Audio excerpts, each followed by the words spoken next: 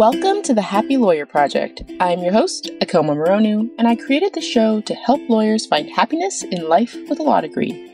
And together with my guests, we provide the knowledge, skills, insight, inspiration, and encouragement you need to find your happy.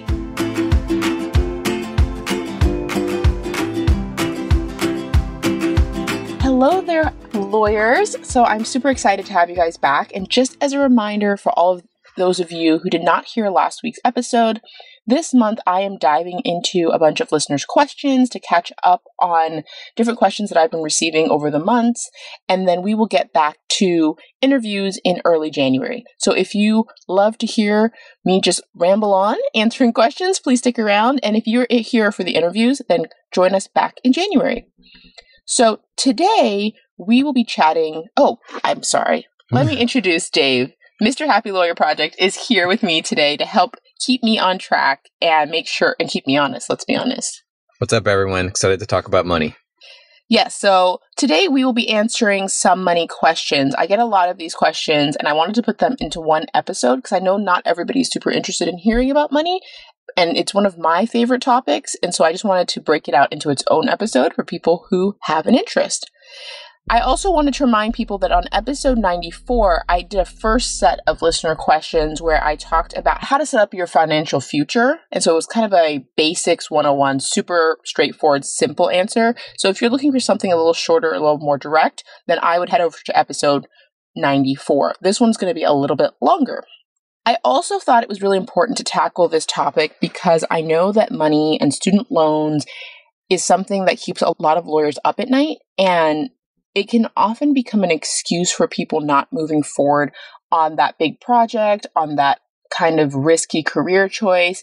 I think people, especially those who've put in so much money into becoming lawyers, have a fear of walking away, or people who have a lot of loans worry about taking a pay cut and not being able to afford those loans.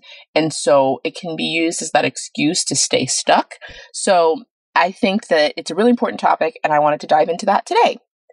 And I'm going to start by chatting a little bit about money personalities. I think we've probably all done personality tests, whether it's Myers-Briggs or what are some of the other ones that people do? The DISC profile. Yep. You know, with any of those, it's a indication of the direction that you lean. It's not a black and white answer as to who you are. So we'll dive into that to start, and then we'll go into our money management system so you can understand a little bit about how we use our personalities to create a system. And then we will answer the listener questions. So obviously, I'm not a financial expert.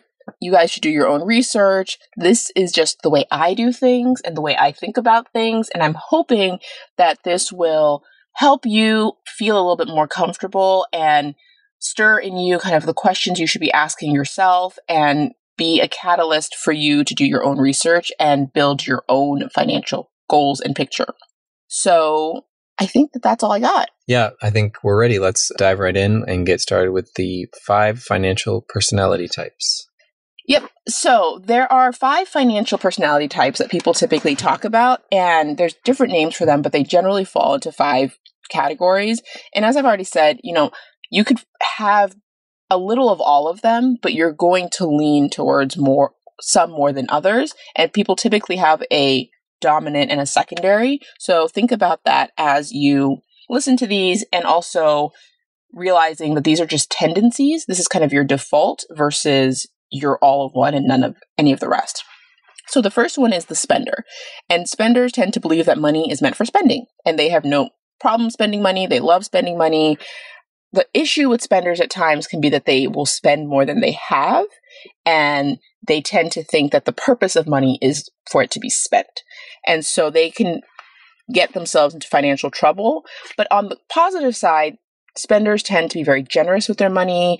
They give to charity. They give to friends. They're very giving, and that's a wonderful thing about spenders. No one's ever going to call them a miser or feel like they're cheap, which I think is a great thing. Do you think you're much of a spender? I was actually just asking myself that question. I think in general, my default is just don't buy it whenever we talk about anything, which sounds like I'm not a spender, but I love buying other people food.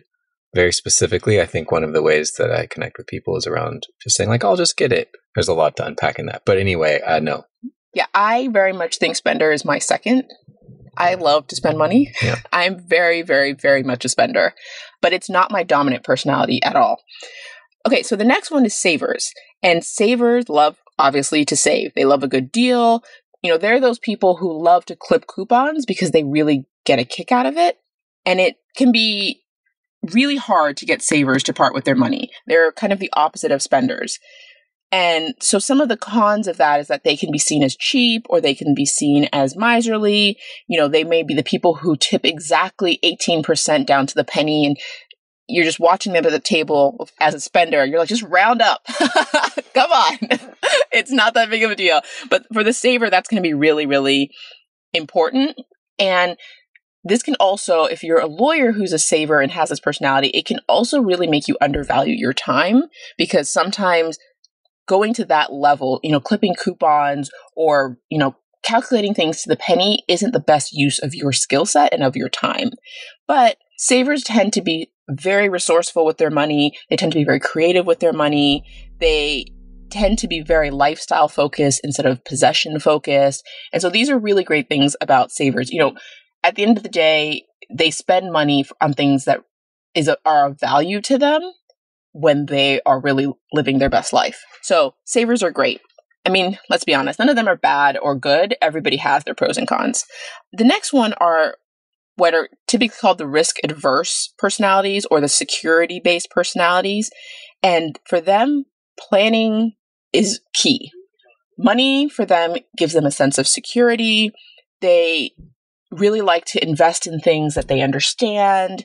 They do a lot of research before they make big purchases. They view money very much as something that generates security in their life. And while they can be hesitant to part with money or, want to do a ton of research before parting with their dollars, they also tend to be very practical with their money. And they tend to be, once they are comfortable, they're okay with spending. And so that's a great thing about this personality. In their best version, they're going to be the one who takes care of the family finances. They're going to be the ones who makes the family plan. But obviously, because they can be so risk averse, there can be a fear of taking on uncertain risk. So they'll put their money in that secure account every day over the riskier one. And so over their lifetime, they will forego some potential upside because of that risk. Dave is smiling over here because this is so clearly my dominant personality. It's why I love talking about money. It's why I love money podcasts. I mean, I listen to like 12 or 15 money podcasts a week.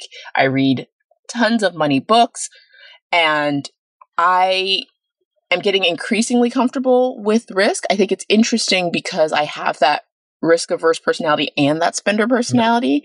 And so once I've done all my research, I will just spend. I will just, as soon as I'm comfortable, the money's out the door, and it just gets, it's a challenge for me. And I'm sure it's a challenge for Dave, because I will go 1 second from being like, I don't know if we should do it. I don't know if we should do it, to being like, I bought it. Yeah, it's already out the door. But one thing you didn't mention about that maybe it's just you, is a bit of information paralysis can come in there as well, which I think works for us because you're just an information collector. Yep. But I think that probably has a lot to do with my spender second habit, is that because I want to spend the money, at some point I can move past that information paralysis. But if you were a risk-averse saver, that would be more of a challenge. So the next one are gamblers. Gamblers are the opposite of the risk-averse security. They love to spend money on potential. They love the thrill of the chase of building wealth. They're the serial entrepreneurs, the people who would work to make more money, even if they had all the money in the world, because they really enjoy the game. They enjoy the process. I think that the term gambler is can almost seem negative. It's one of those things that if they're good at it and if they're profitable, we look at them and we think, wow, they're really willing to take risk. That's such a positive attribute. It's those entrepreneurs who put everything on the line and then build $1 million business in a year. And we're like, oh my gosh. Likewise, if they're the person sitting at the casino who's like, just one more game, we think of that as very negative. And so there's definitely a balance that needs to be struck with this personality, as with all of them. There's a lot of upside, but there can be downside if it's not managed and recognized. neither of us, I think, are gamblers. So it's not one that resonates strongly in our household, but I have, lots of my entrepreneur friends who I admire their ability to kind of put it all on the line. It's just not in my personality. And the last one are called the flyers or the free spirits. And they just don't pay attention. They don't think about money. It's not something that concerns them. You're almost certainly not a flyer if you're this far into the podcast. Yeah. You probably didn't click on it in the first instance. And then when you heard what it was about, you probably hit pause. Yep. Didn't get this far into the podcast. But some of you may be flyers as your secondary. So you may be someone who likes to spend, but otherwise doesn't think about it, or who likes to plan, but otherwise, once you have your plan, you put your plan in place, and otherwise you don't think about it. Flyers can sometimes be seen as very immature in their money sensibilities because they don't care, they don't know, and they don't care to know. And they would be equally happy with a small amount of money in their bank account as a huge amount of money in their bank account. As long as they have enough money to pay the bills at the end of the day, they're fine. And they can often think that people such as the savers or the risk averse who put a lot of thought into their money are a bit obsessive, and they would never want to be like that. And so, if you've ever been around somebody who's overly obsessive about money, someone like a flyer could be a breath of fresh air because they're just so content. They can be so content with just what they have, which is a wonderful quality. This is definitely me in some stretch. And I like that you've put pointed out the positive and the challenges to overcome with each, because I think of this as an aspect of my personality to overcome. Like, I was already thinking of tips about how you've helped me get through that, but it's true. They just are happy to let it flow. Oh yeah. Dave doesn't think about money ever. So that's why I wanted to dive into our management system, because obviously I am both the person who does the planning and the person who does the spending. And meanwhile, Dave, if it was up to him, money would just be in his bank account. He would pay for the things he needs. And once in a while, he'd buy stuff he wants. And it would just kind of flow more organically, I think. Yes. And to your point about how you listen to 20 podcasts a week, I think the nature of the podcast has made it much more appealing as a topic to me that I think about and like to talk about to other people about. So I'm a little bit shifting on that spectrum. So let's get back into what you were mentioning about our money management system, which I love. So it took us some time to get to the system we have today, but we've had it for probably 4 years now. And it's based primarily on our money personalities, me as the planner and Dave as the fly-by-night money enthusiast. And then we layer on top of that. So the system is based on our personalities, and then the priorities and goals are based on our values. And so at a high level, what we do each month or kind of biweekly as the bill, our paychecks come in is first we pay our bills, then we put money towards our saving goals, and then we spend the rest. So because I'm a planner, that works for me. And because I'm a spender, that works for me. Because if I had a budget that told me I can only spend $100 on food every month, I would always spend more. Because I really hate the constraints of a budget. A budget would never, ever work for me. A budget would work much more for Dave. He would just, if I gave him a budget, he would just do it. He wouldn't create a budget unless I asked him to. But it's unnecessary because the system works so much better for us. So the way it works is we have weekly meetings where we touch base on money. Really, I do a review. I check our money, constantly. I check it daily. And so once a week at our Sunday meetings, I'll give them an update on status and any changes to our spending or goals or any big expenses that are coming up. And then at our quarterly meetings, which we discussed in detail on the last podcast, we'll dive into deeper detail about that and realign bigger picture goals. And then yearly, we'll do an even bigger deep dive and do reallocations and stuff like that. But in order for a system like ours to work, which I call the anti-budgeting system, you have to have clarity around what your fixed costs are. And you have to know that after you pay all your bills, there's going to be money left over. So the first thing to do to set up an anti-budget would be to track your spending and to know, what am I spending on that I have to spend on every month? What am I spending on every month that I could cut if I needed to? And what's my disposable income after all that? And then you also have to have clarity around what your goals and priority of those goals are, because as everyone knows, we all have conflicting financial goals, and it can be really, really hard to know which ones to put money towards. So you need to know what your key financial goals are. And I would suggest for most people who are starting on something like this, you would only have 2 or 3 so that it's easy to prioritize and it's easy to manage and to distribute the funds appropriately. Once you get, we have, half a dozen to 2 dozen at any given point, but we've been doing this for 5 years now. And so that we built them in one by one. We didn't start with this many. Maybe it would be useful for you to share what our key goals are right now and how we got to them. Yeah. So our key goals, I would say right now, are what we call financial independence, what other people might call retirement. That just means getting to the point where we have enough money that we wouldn't have to work. Another key goal, which we call our island fund, which for a lot of other people, I think would be buying a house. You've heard me say this before. One of my really ridiculous goals is to buy an island. And another goal of ours is real estate investment. And so I think for other people, this would be college funds for their kids. But we've decided that we think that we'd prefer to do it through real estate because it gives us a little bit more flexibility. And the way that works is you buy properties that are paid off in full by the time your kids are in college. And so if you need to refinance money out of those houses, you could pull equity out to pay for college, or kids can just live off of the cash flow from the rentals. And so that's kind of something that's a path we've decided to take based on our values. And one of our values is very much flexibility. And the real estate option, I think, gives us more flexibility because we personally have conflicting feelings about the future of college, where we'll be living at that point in our lives. And so something like a traditional 529 account, college savings account, may not work for our kids. So that's the path that we've taken. And so when the money comes in, we have clear amounts that go towards each of those goals. We have clear timelines for reaching those goals. And, as you probably know, if you have the 2 things you can change for achieving a goal is the timeline and the quantity. So if you have 3 goals, what you need to do is figure out how much money you could put towards each.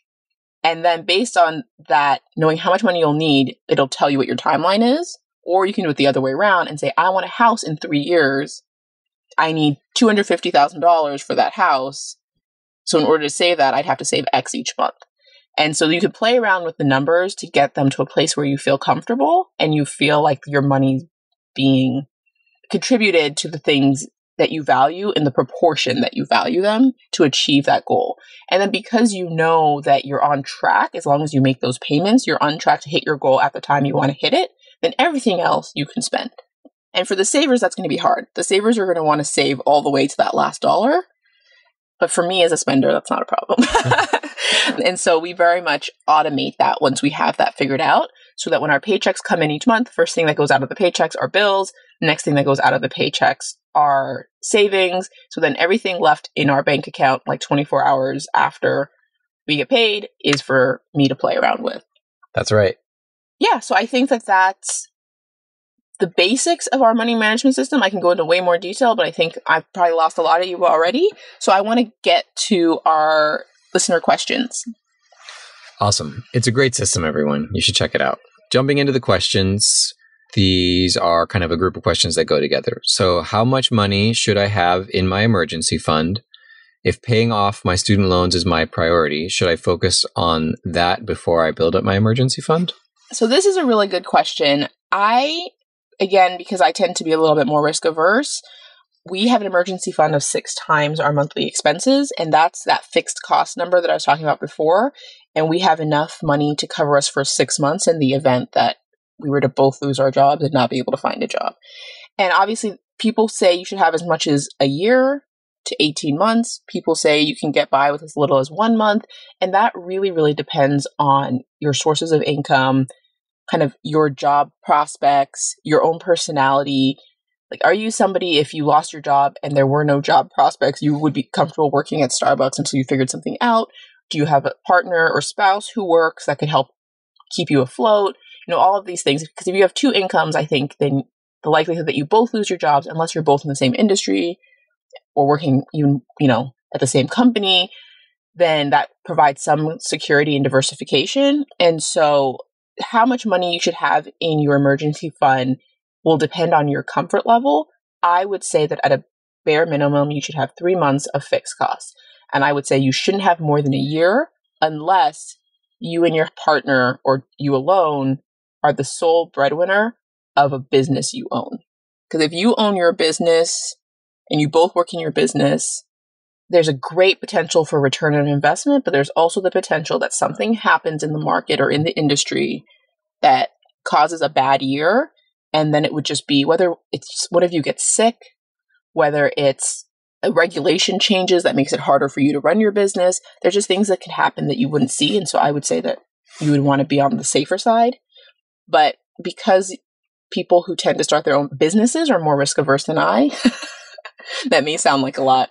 And then to the student loan question, I would say that even if student loans are your priority, having an emergency fund, which we actually called an opportunity fund, is really important because you never want to get yourself in a situation where $1,000 puts you in like severe dire straits.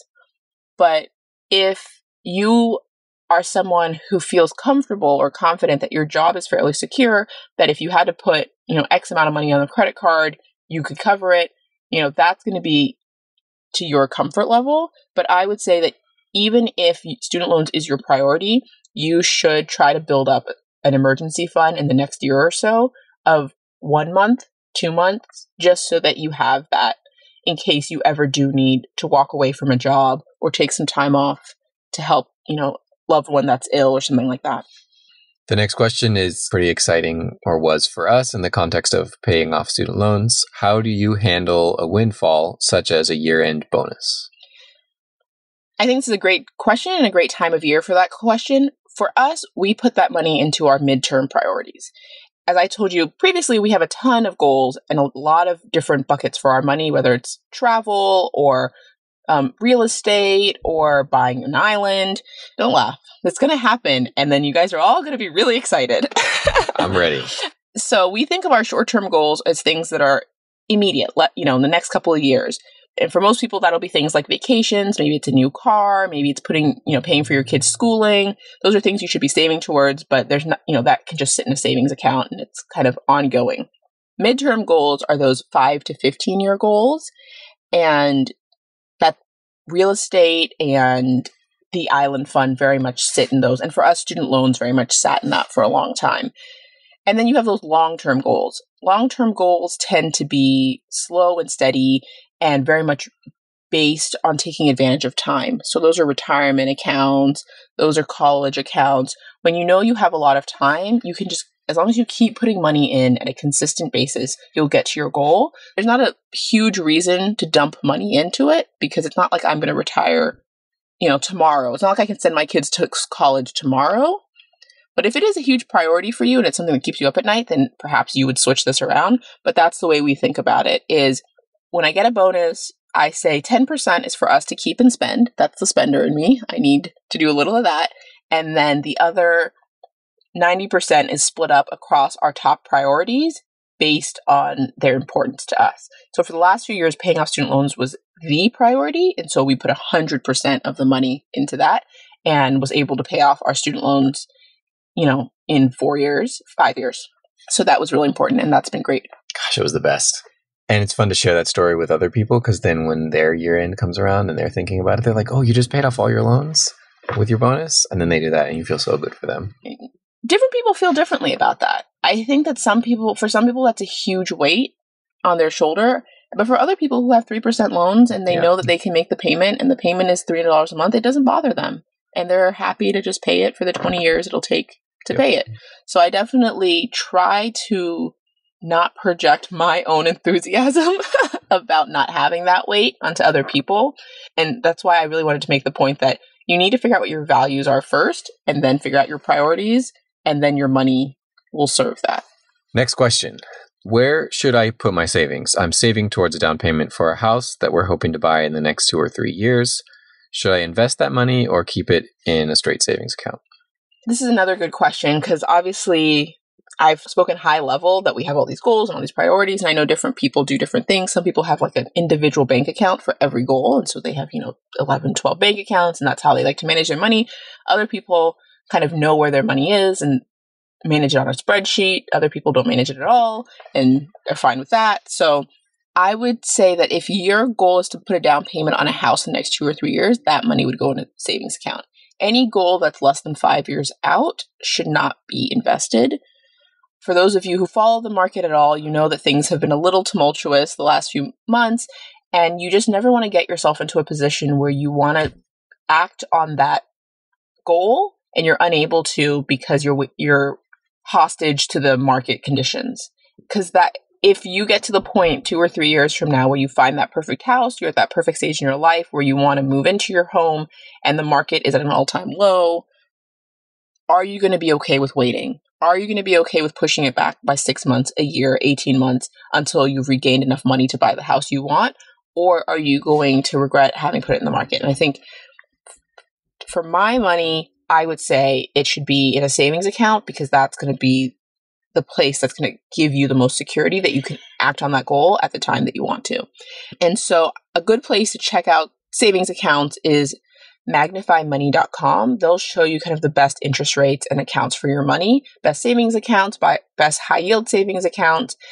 At the time of recording, I think 2% interest is pretty standard on an online savings account. So if you're getting anything less than 2% on your savings, you're losing money and you're leaving money on the table. I personally use Ally, SoFi, and Barclays to save our money. And we do separate some of it out because I find that it helps me visualize the money better to know that, this account is for the kids' schooling, this amount is for vacation, this amount is for our opportunity fund.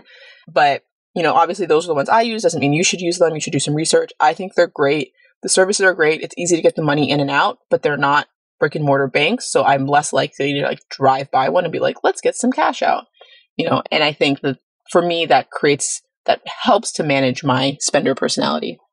All right. That was great. There's so much more we could talk about. It's such a testament to your influence that I'm so excited and was ready to ask you 10 more questions. Yeah, I think that is all we have for today. We didn't want to go on too long about money, but I really appreciate you guys listening. And I just wanted to give you a heads up that I am considering running a very informal money book club in the new year. So we would spend a month reading a book and then a month implementing things we learned from the book. And so we would read 6 books over the course of the year. It's something I'm doing with the women in my family, some of the men as well, but I think the women seem a little bit more excited. And I was considering offering it to my audience as well. So if you guys are interested in that, if that's something you think that you'd want to join along on, then please send me an email or DM me on Instagram. Just let me know that you're interested and I will push it out to the group as well in a more organized manner. Otherwise, I will just give you guys updates along the way. Thanks so much, and until next time. Thanks, everyone. Enjoy the holidays. Thanks for listening.